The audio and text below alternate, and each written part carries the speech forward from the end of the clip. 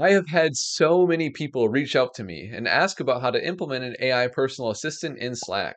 And I get it. There have definitely been times where I have spent a large portion of my day in Slack working with a team or in a community. So I totally get that it is really, really valuable to have AI tools to boost your productivity within the platform. It's funny because a few years ago, when ChatGPT was just starting to get popular, I was a part of this Slack community. And the owners of this community were wondering, could we use AI as a sort of FAQ personal assistant that would be able to automatically generate really good answers to commonly asked questions that are put in the Slack channels? And it's funny because this kind of RAG implementation is now one of the most classic AI use cases.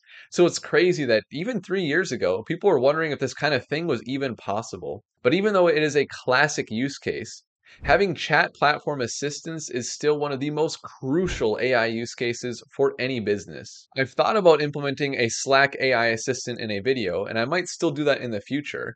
But since it's such a classic use case, it doesn't really make sense to reinvent the wheel, especially when you have platforms out there that make it so easy to do this, like Runbear. Runbear makes it so incredibly easy and affordable to create your AI Slack assistant, or multiple assistants for that matter. And you can also use other platforms besides Slack, like Discord or Teams. Your Slack chatbot can have RAG functionality, the ability to search the web.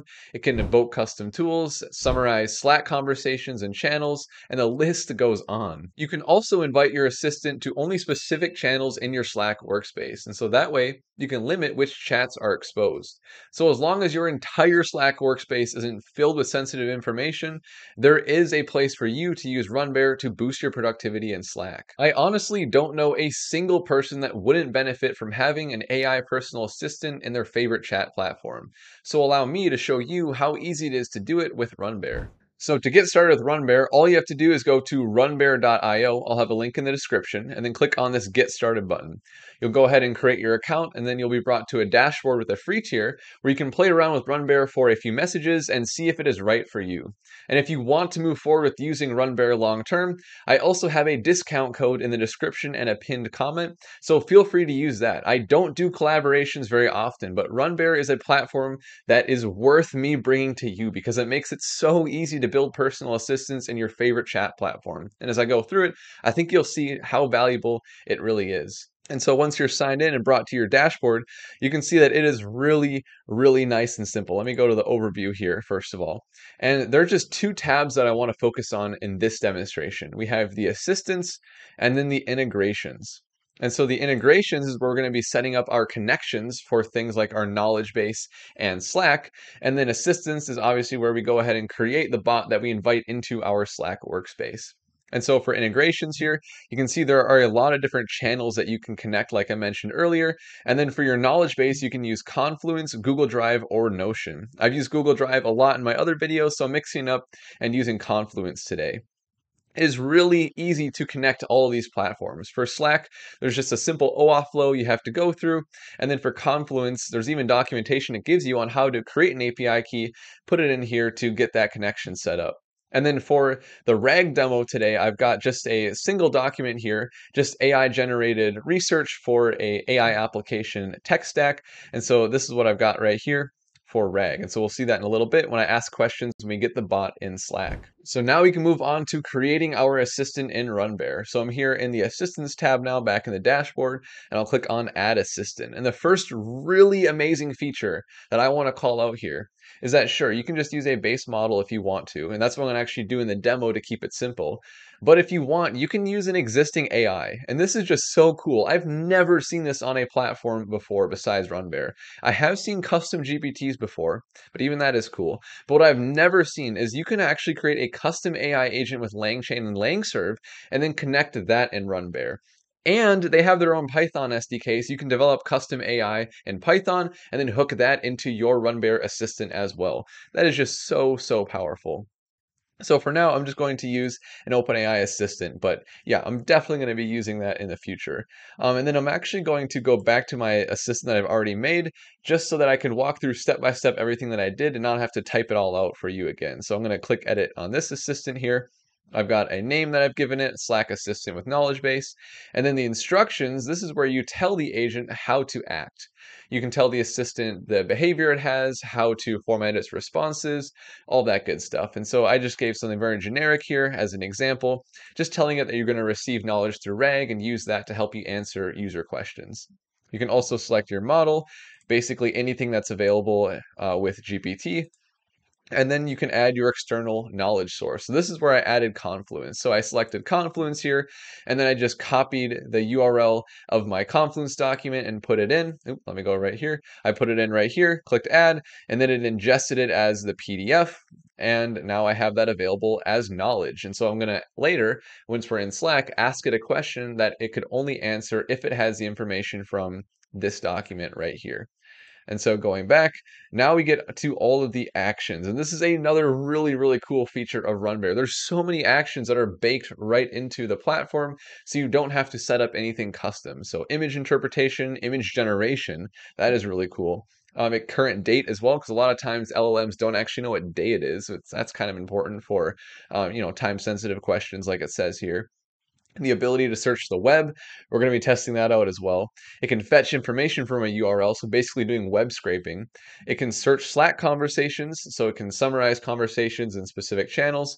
And then finally, this is another really cool feature, is you can add custom functions using the OpenAI specification for function calling here. So just like you would do function calling in your custom agents when you're just querying GPT in Python, you can set up that kind of JSON right here and have it really perform any action you could possibly want. So that is really, really cool, just how basic Runbear can be, but also how extendable it is to do whatever you need it to do as your personal assistant. And then there's also a lot of advanced options as well. I'll leave all this as default, but there's so many things you can play around with if you want to really fine tune your assistant for exactly how you want it to respond. And so with that, you can go ahead and click create. In my case, it's just update. And then we can go over to Slack and actually invite this in and play around with it. And so what I'm going to do is go to the channels here, and I'm going to connect it to a new channel. So this is what you'll do for the first time you set it up. I'll select my channel here of Kaya Fitness, and then for the Slack channel, I'm going to use YouTube Runbear Assistant. So this is a brand new channel that I have created for this demonstration here. And so I'll go ahead and click next. And then there's a lot of different ways that you can actually trigger your bot. So it's not necessarily going to respond to every message that you put in this channel, which is really good because sometimes you want it to just kind of be in a sidecar. They're ready to respond when maybe you would have a specific keyword or a certain emoji. There's a lot of options here. So what I'm going to do is I'm going to have it trigger just when you mention @Runbear, just like you would @ a user in Slack. So I'll go ahead and click create.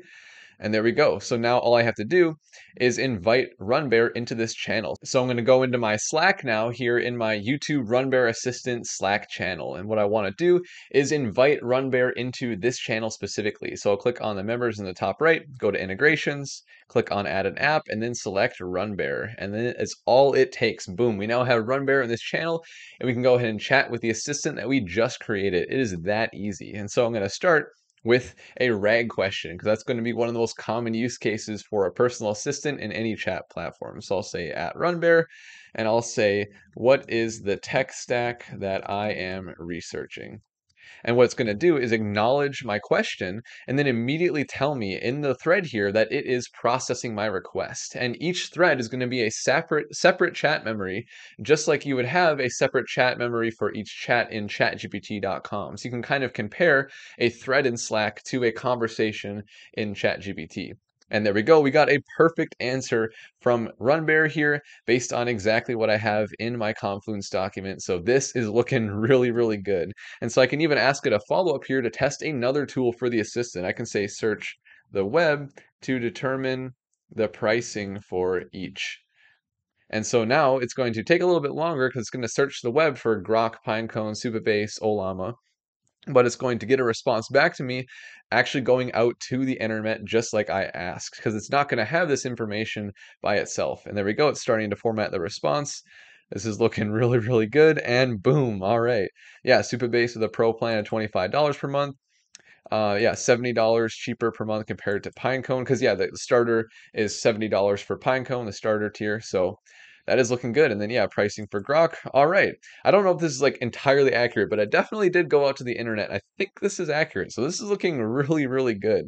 Yeah, I love it. And so it's also using conversation history, obviously, because it had to know what it told me in the previous message in the conversation about services to then look those up. So yeah, awesome. Another tool that it has that I want to showcase is the ability to summarize Slack conversations. So I have this channel right here that I used in another video on my channel where I basically was just talking about troubles with creating an AI pet startup, just something silly and random. So I added Runbear into this channel as well, so it has the ability to read this conversation. And now I can go back to my other channel that I'm using, and I'll say at Runbear, summarize the conversation in the YouTube channel. And I'll say take in all comments just so that it's taking in everything for its summary. And so just like before, it's going to open up a new thread, brand new chat history here, and we'll see it's going to start pulling the messages from this channel here and giving me a summary. And this is a really important use case for personal assistance in a chat platform because a lot of times you're going to have a bunch of different conversations going on when you take a step away and then you come back and you don't want to read through 30 messages that all have a bunch of different threads on them too.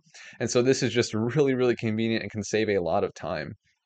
And there we go. It gave us a summary talking about the startup, technology needs. It's a little bit long, so I can say make it more concise, but this is looking really, really neat. And so I'll get even more concise summary. It'll spit out in just a few seconds. And now I save myself having to read a bunch of messages. So yeah, there we go. It's almost there and boom. All right, more concise. I like it. This is working perfectly. So we've tested out all the cool tools and you can just see how easy it is to make a really powerful bot, a personal assistant in Slack that can save you a ton of time. So that is everything that I have for Runbear today. I hope you can see how valuable a platform like this is. Even me as someone who's technical and can maybe develop something like this, I don't want to reinvent the wheel when there's something as powerful as Runbear because in the end, even though it's a classic AI use case, there's still a lot of work that goes into making a personal assistant that robust with all those tools and the ability to connect to all those platforms. So I love it. I'm going to be using Runbear continuously in the future as well for my business, and I hope you will too. If you appreciated this content, I would really appreciate a like and a subscribe. And with that, I will see you in the next video.